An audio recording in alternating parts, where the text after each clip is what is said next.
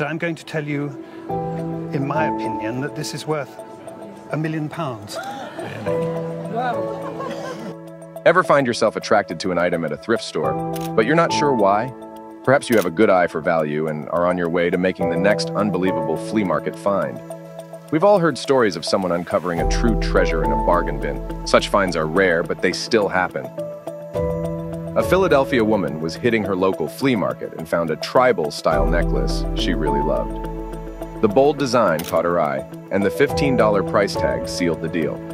Then a few years later, she went to an Alexander Calder jewelry exhibit at the Philadelphia Museum of Art and recognized the style of the famous sculptor.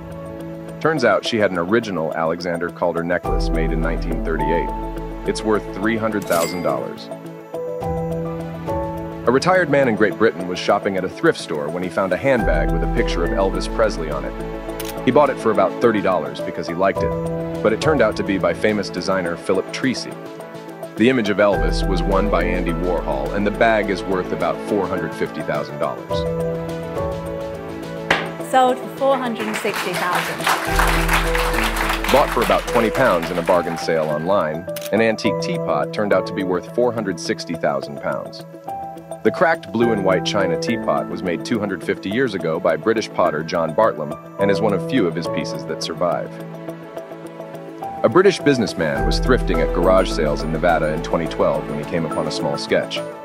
He bought it for $5. The sketch is on tattered paper and signed by artist Andy Warhol. Apparently, he made the sketch as a child of 10 or 11. Today, it's worth $2 million. You've heard of the intricate and beautifully decorated eggs made by the Russian house of Fabergé. Only a few exist, and they're worth millions. One turned up in a jumble sale or flea market, where a man paid $14,000 for it. This might seem like a lot, but the buyer got a heck of a deal. He tried selling it to jewelers and scrap metal dealers, but no one was willing to buy it for his price. Then he did some searching and found that it was a rare Fabergé egg.